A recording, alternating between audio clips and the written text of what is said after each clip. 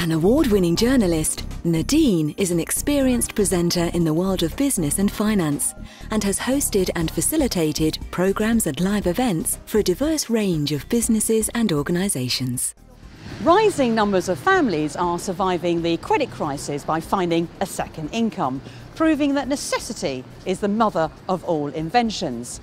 In the recent boom years, millions of us have used our rising house prices to fund our modern, lavish lifestyles.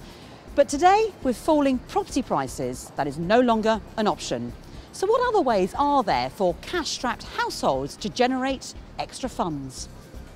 Well, there are probably four main areas that can help you boost your income, and they're your property, your possessions, your time and your skills. And out of those, it's your property that's probably your biggest asset and your biggest financial commitment, and potentially your biggest earner. The number of homeowners who have taken in a lodger to help pay towards their mortgage over the last few months has soared.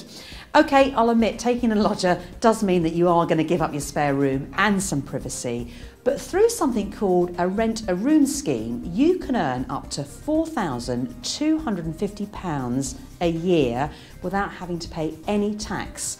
Now, I've worked that out to be roughly £80 a week extra in your pocket, tax-free. And if you're sitting there thinking, I don't have a spare room, well, you could always turn your lounge into a bedsit. Now, the thought may horrify you at first, but let's face it, losing a room in your home is better than losing your home itself. Now, by the end of this year, it's estimated that just over 3.5 million people will be liable to pay inheritance tax.